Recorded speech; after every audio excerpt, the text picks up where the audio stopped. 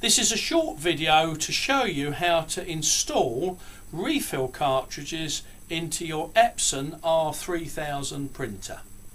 Now what we're going to do is we're going to look at the printer. Let's take out our Epson cartridge. So that's our Epson cartridge that we're going to replace. It's run out of ink, and we're going to prepare a new refill cartridge for the to go in. This is our kit. We've got our instructions, we've got our CD that contains the generic printer profiles and also the instructions in electronic form. Everything's printed out there. We've got our 9 refill cartridges, which we're going to look at one of them to show you, and in the pack also is our 9 syringes. You also get a reset tab, little metal tab to reset your cartridges, and also this little syringe, which is the priming syringe. So let's go through the process of actually doing one cartridge. We've got one here prepared. So we've got a new cartridge. What we're going to do is we're going to take our ink. In this case it's license ink. We're going to pierce the top. We're going to take out the little bung at the top there. Now on this side, let's just make sure we make this very, very plain. There's a hole here. Now this hole should be open. If there's a little bung on there, you take that out and you throw it away, because that's the breather hole. This is the hole that you use to top up your cartridge. So we're going to pull out about 30 ml of ink from our cartridge, from our bottle. So that's 10 ml, and in total we're going to put 30 ml in. So we're going to very slowly. It's not a good idea to put a lot of ink in one fast operation. We want to put the ink in nice and slowly.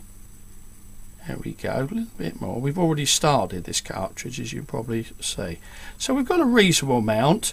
You could actually go right to the top, and you could fill it up to about 3 or 4 ml from the top there. The total capacity of this cartridge is just under 30 ml. Now we've topped the cartridge up so high.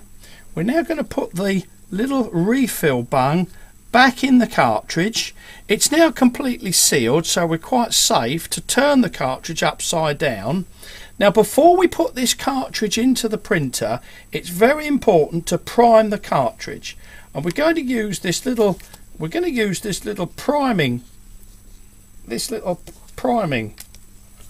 arrangement here, which we provide with the kit. And what you do is you just put this in here, you push into the end of the cartridge, and you're going to pull through about 4 to 5 ml of ink. Now what this does is it pulls the ink through. There's a little gland, and there's a little arrangement there that it has to pull it through. If you don't pull that little 4 to 5 ml of ink through, the cartridge won't function correctly.